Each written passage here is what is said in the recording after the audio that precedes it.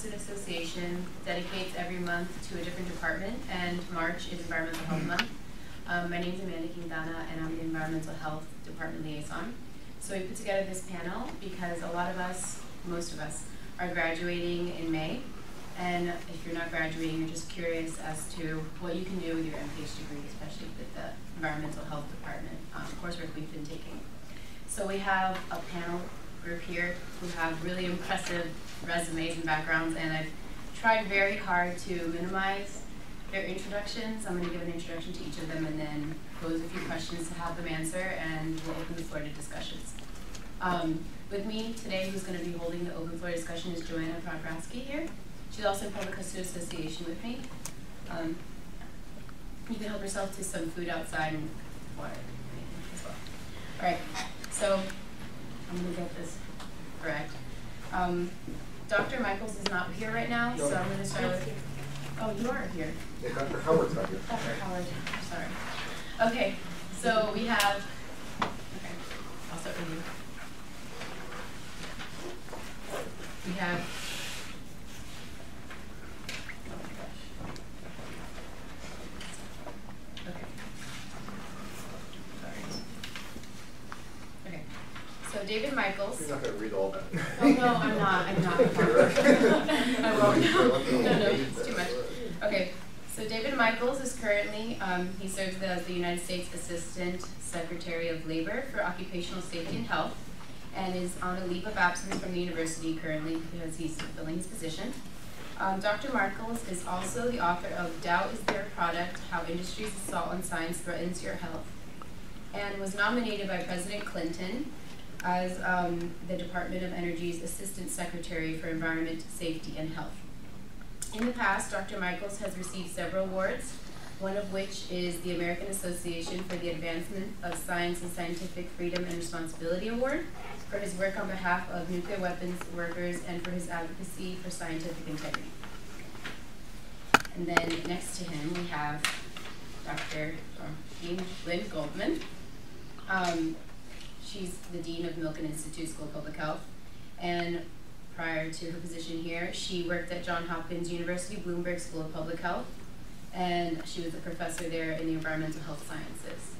Prior to joining Hopkins, Dr. Goldman was Assistant Administrator for Toxic Substances in the U.S. Environmental Protection Agency from 1993 to 1998 under President Bill Clinton.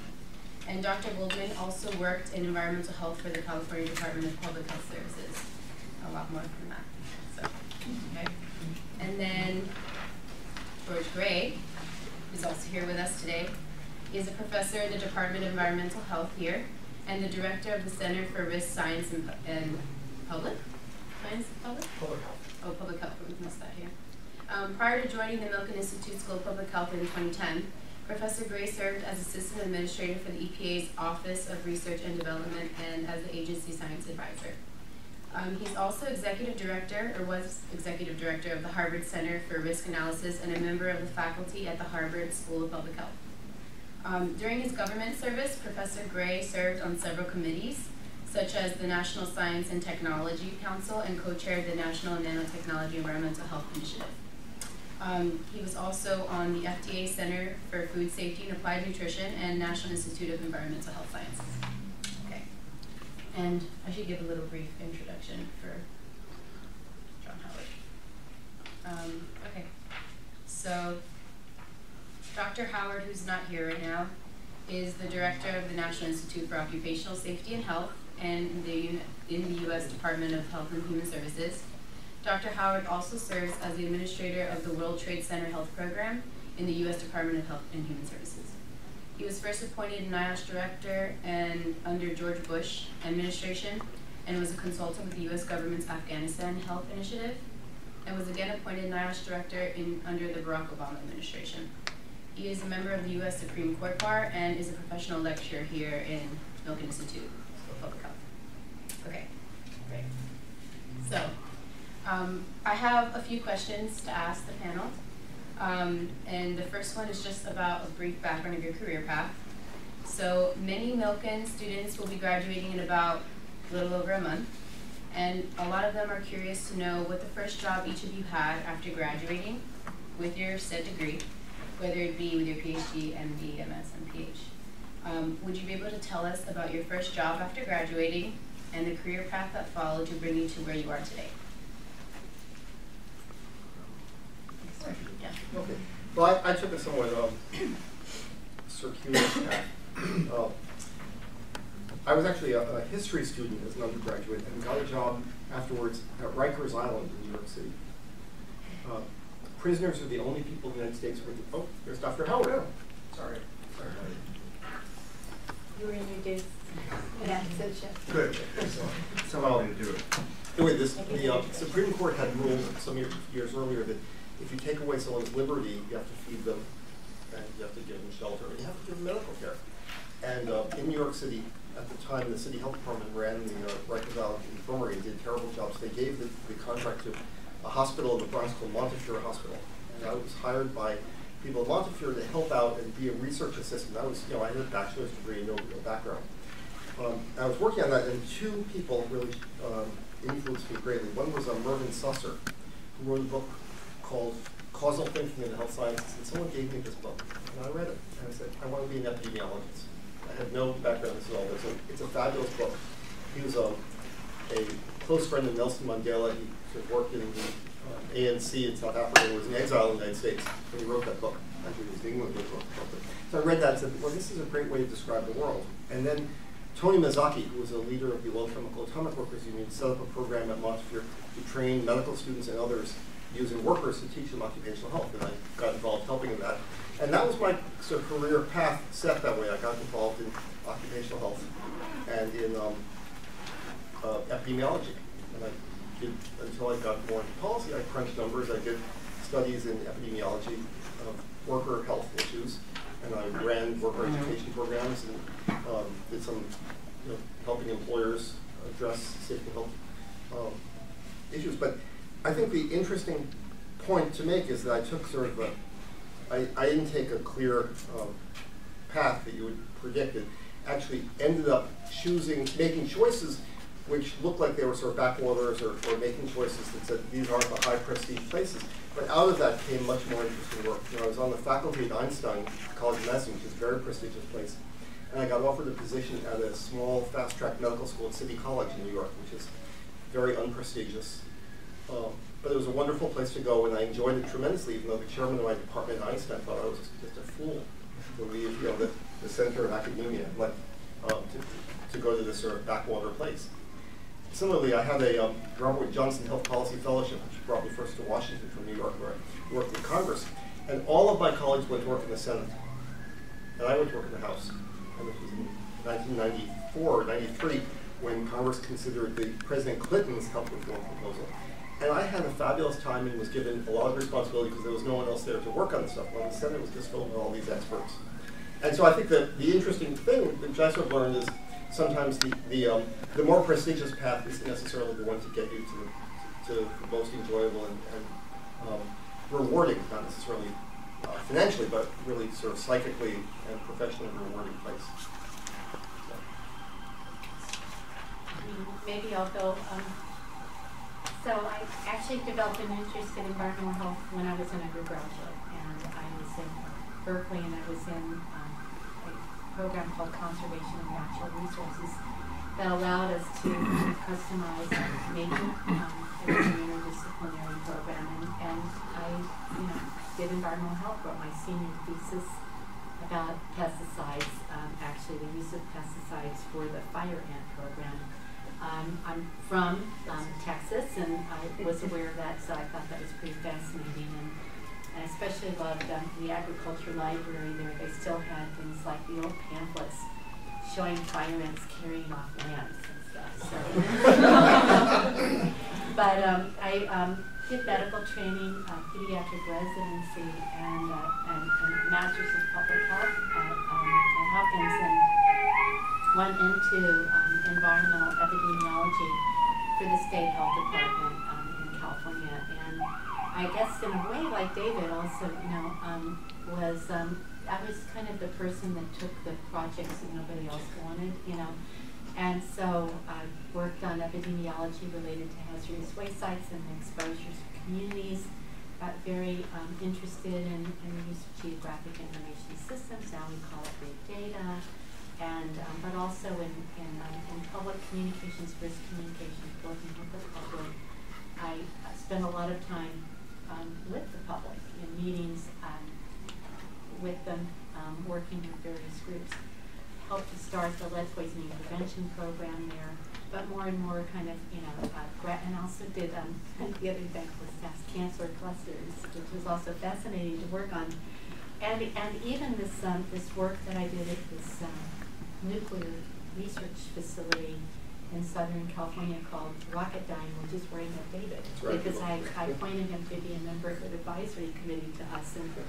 And I also met John then because he was at Cal OSHA, so we had this ties.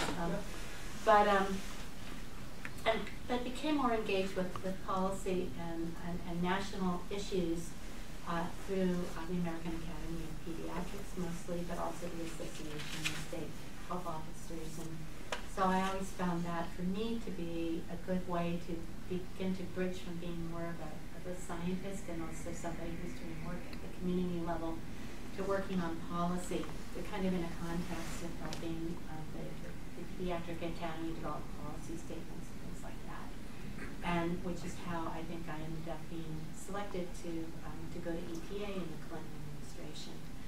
And then, I've had the privilege of getting to do public health practice, as an epidemiologist, public health practice as a regulator, much like David is now, actually been a regulator, is a little bit unusual. Most of us never actually get to do that. And then after that, going to Hopkins, where I had a bit of an academic career.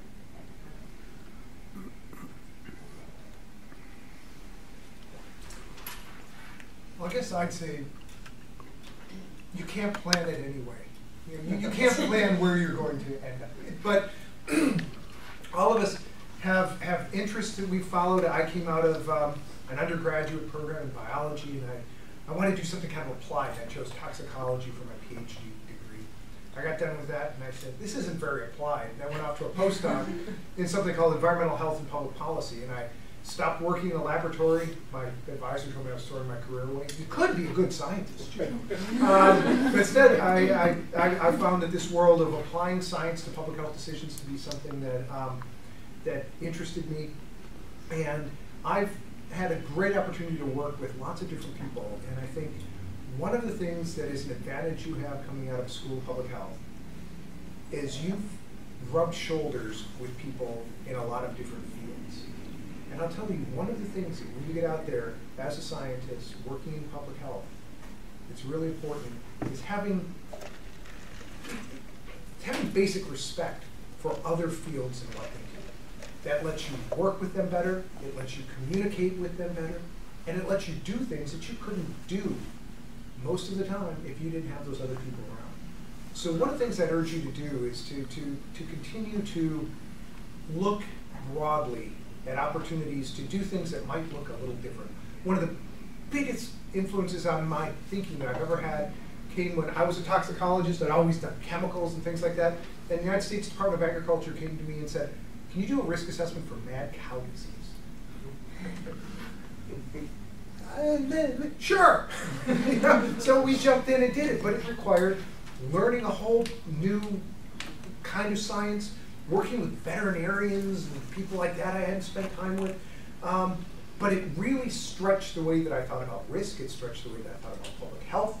It stretched the way that I thought about how you can, the tools you can use to inform really important decisions. Like, what the heck does our country do when we find a mad cow? So be willing to, as you hear, kind of be open. Things will move. Do things that stretch you, and find a way to work with people who complement what you know. And again, coming out of a School of Public Health, you guys have had classes in leadership and FE and global health, and environmental health, and social behavioral aspects. You're going to need all of that when you get out there to be a public health professional. And remember that those people have lots of skills, lots of abilities, and they can help you get done what you want to do. Amanda, could you repeat the question for Dr. I gather we're telling stories about our lives. Yeah. I got that. Specific question, though. This is a question. The main question is, would you be able to tell us about your first job after graduating and the career path that followed to bring you to where you are today? Oh, God. Okay. Well, none of us are really doing so. yeah. So, well, hi everybody. Sorry I was late.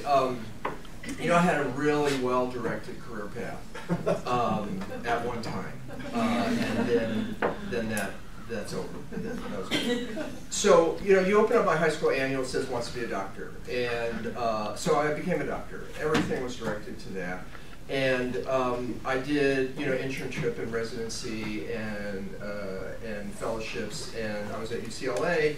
And I was hired in the medical center after fellowship to run the respiratory intensive care unit, which is like a medical intensive care unit, except everybody's got end-stage lung disease. So it's real fun. It's a fun job. And everybody's on a ventilator, and you manage ventilators. And, you know, it was the early days of being a hospitalist, and that's, you know, what some people do now. They never leave the hospital. They just do what I did. And so I did that for a couple of years, and I really started thinking, I'm not so sure I want to do this for the rest of my life. And there was a patient, I remember him distinctly, who had interstitial lung disease, end-stage lung disease, and he had been a worker at the Naval Shipyard in Long Beach, California, pulling asbestos and stuff out of a ship. Well, you know, I was a clinician. You know, we never ask how you get your disease. That really impressed me, and I started looking that disease up. And the next thing I knew, I was across town at USC talking to the head of preventive medicine, who happened to be an expert in this area, and he said, you know, if you're really interested in this area, you have to leave clinical medicine, you have to go into public health. And so I said, well, how do I do that? And I ended up at the Harvard School of Public Health that next year, and then everything kind of fell apart from there. Not that I don't recommend going to School of Public Health. It's a wonderful experience, and coming from where I do at the Centers for Disease Control, you have to have that ticket or you're not going to get anywhere. So, so what happened there, though, is at Harvard you could cross-register at MIT, and there was a class at MIT called Technology and Policy. So I'm getting way far away from managing ventilators now.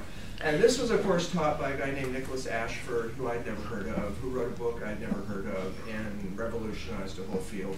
And I never heard of that. But I got into the class, and there were all these people from the Harvard School of Public Health who had been in occupational safety and health. I think they were born into little cribs that said occupational safety and health.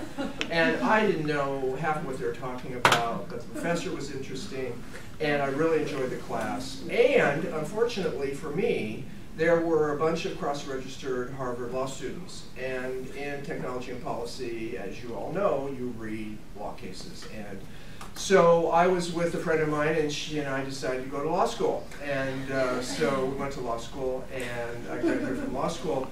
And I was looking on the bulletin board one time, and I happened to see an announcement for a fellowship in Washington, D.C., and I thought it would be fun to live in Washington, D.C. So I applied for this fellowship, which is the Food, Drug, Cosmetic Law Fellowship, so you work with FDA. And I went there, but I got hijacked. In my interview, the counselor to the secretary at that time of HHS said, you know, we need somebody to run a medical malpractice group for the secretary, because he's really interested in this. The malpractice rates are going sky high and all that. So I never made it to FDA. I essentially ran this medical malpractice liability group for a couple of years. I went back to California because I still hadn't taken the bar exam, and you know, a doctor that doesn't have a bar license really is a nobody. So I had to go back to California to take the bar exam, which I passed. The guy who had been the mayor of my town that I lived in California, San Diego, decided to run for governor of California. He was running against Dianne Feinstein, and I thought, he'll never win. And I ended up licking envelopes and all that kind of stuff because I knew him. Well, he won, and who would have ever thought he could have beat Dianne Feinstein? Anyway, she ran for the Senate. She's still in the Senate. So he won, and I got this, pamphlet in the mail saying apply for, one of these jobs, a political job.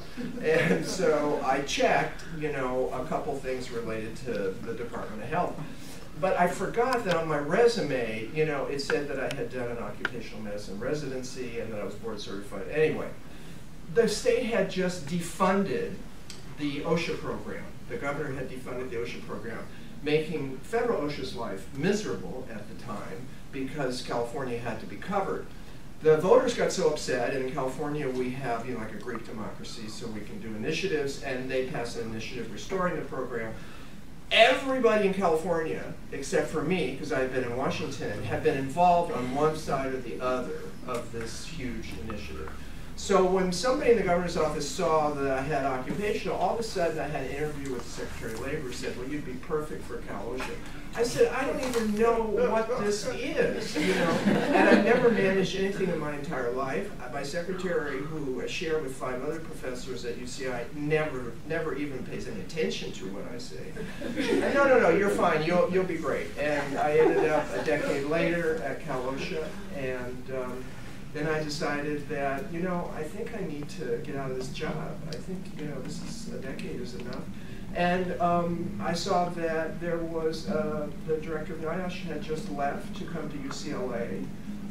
And so I went and talked to her, and she said, oh yeah, you should definitely apply. And I said, but I'm not a researcher. No, doesn't matter. So I applied, and because I had worked for a Republican governor, mind you, this was a Republican administration, a Bush administration. So without any degree of merit, in Washington merit never hurts, but it doesn't really get you a job eventually. That's how I got to where I am. Great. I was subsequently fired by the Bushies, and then went into exile for a while, and then I got a call saying from the Obama people saying, we want to reappoint you. Now, I don't know how this happens, but it happens, and that was my story. But we in the State Health Department love having you at Cal OSHA. Oh, thank you. Just so you know. Great, thank you. So we know you can practice environmental and occupational health in many sectors, such as NGOs, private and public sectors, and government. Which skills do each of you feel were strengthened or weakened in some of your positions, and what did you take from these positions? Can you be able to share with us? No, I just did. Okay, so, I think there are many skills, but I think in some ways a key one in public health is advocacy. And advocacy really is a skill, and it's something that we should be teaching. And if you want to be effective in impacting public health, advocacy plays a very important role. It's not the only role. You could be you could be a scientist doing research, things like that, but advocacy is a very important role. And so within that, what's really important is to learn how to write well, to speak publicly well, because you're always in situations where you have to convince people of the importance and the truth of what you're saying. You have to be well versed in the scientific background of the areas you're looking into, because you're not convincing without being at ease with the science and being right also. And you have to be really respectful of the science. But you also have to understand, I don't know if it's psychology or what it is that moves people. When I was working, I had a job at City College, which is in Harlem, and I had just come from working at Montague in the Bronx, and these were like 2 of the centers of the HIV epidemic in the 80s in New York. And I was asked the question of, what do we do about all these kids who are losing their mothers to HIV? These are women who are either drug users or the sexual partners of drug users, and this before any sort of treatment of HIV. And there were women all through Harlem and the Bronx who were dying of AIDS and leaving kids who were healthy. And so what do we do about that? And I worked with a number of people at both of the institutions that wanted to address that. And so a question came up, how many are there? How many kids have been orphaned by AIDS? And since I was sort of the numbers person, I worked out an Excel spreadsheet, essentially a pretty straightforward mathematical model based on fertility rates that predicted the number of children that would die of AIDS, children whose mothers would die of AIDS. We published it in JAMA, and it was very important in convincing first the New York State Legislature and then the federal government that there were a lot of kids who were going to die, who were going to be orphaned because their mothers died of AIDS, and they needed this program. And what was interesting is we had all these kids, but until you had a number, people didn't take them seriously. On the other hand, the number alone didn't really move people. The stories were what moved people, but you needed both. When I realized later, the number really probably didn't make a difference. If I had said 10,000 or 100,000, there were never going to be enough services for all of them, but you had to be able to sort of combine both these things to sort of make the case why you need to do that. And eventually that model was used in giving out Ryan White money and sort of, helping bereavement programs and other social service programs all around the country. But sort of thinking about what do you need to move people to make the right decisions around these things. And so I think that's really useful to figure out. I mean, I would say initially in public health, because I was dealing with things that everybody was concerned about all the time. So I didn't have to go out and rip up the concern, but it was more of a matter of trying to learn how to discern very quickly what was important and needed time and attention, and what wasn't, and how to bring those things to a close. A typical week when I was in public health would end at about 4 p.m. on a Friday with a call about some crazy thing. And, release of something as on a schoolyard, or a cluster, or somebody who was maybe lead poisoned, or something like that. And being able to pretty quickly determine, is this real or not? Is something actually happening? Like, do I really need to spend my weekend doing this? Or can I quickly, actually look at the data and say, well, wait a minute, this is not unusual. Somebody's really upset about it, but it's not actually unusual. And I guess also, kind of along the same lines, figuring out, being able to chart a course toward, okay, proactively, what did I want to be working on? What would be the most important thing I could be working on, that not just to address immediate issues, because in a state health department you're in a swirl of the immediate. There are just a lot of things flying around. But how do I chart a course toward addressing issues on a more fundamental level? And so in my experience, it was a decision to try to create a lead poisoning prevention program, because we didn't have one, and we knew that was a really important public health problem.